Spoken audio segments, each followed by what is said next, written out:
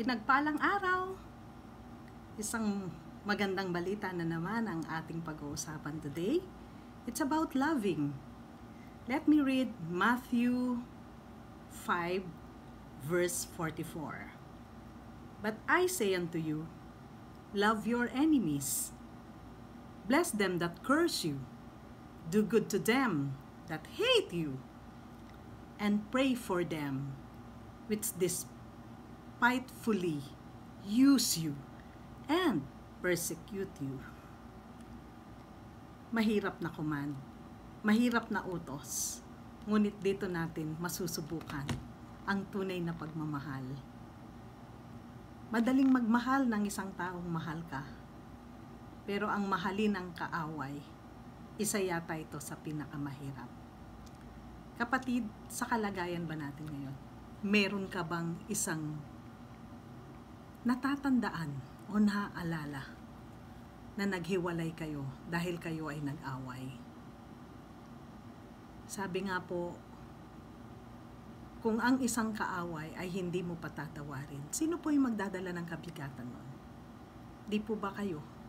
Maring makita mo yung kaaway mo, nag-e-enjoy. Pero ikaw, every time makikita mo yung kaaway mo, nanggingit-ngit ka, naiinis ka, umiinit ang ulo mo, nasisira ang araw mo.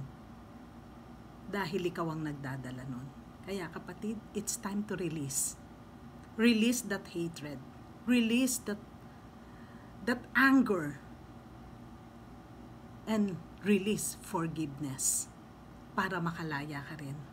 You do not deserve to be lonely. You do not deserve to be angry. You do not deserve to be pangit. Kasi nagagalit ka. Kasi kumukulubot ang mga noo mo. Dahil merong isang taong nag-cause ng galit mo. It takes two to tango, sabi nga. Kaya, kapatid, I urge you, forgive those who cause you that pain, that hurt. I know hindi madali, pero natututunan. As we abide in the word of the Lord, as we remember the love of Jesus, na kung saan namatay siya para sa atin, wala siyang kasalanan. Pero tinubos niya yung kasalanan ng tao. Dapat kaya magalit ba siya sa atin? Hindi po. Ang isinukli niya, pagmamahal. Pagmamahal na walang katumbas. Yes, hindi tayo Diyos, pero pwede tayong magpatawad. Pwede po tayong magpatawad ng mga kasalanan, ng mga nagkasala sa atin. At higit sa lahat, patawarin din natin yung ating mga sarili.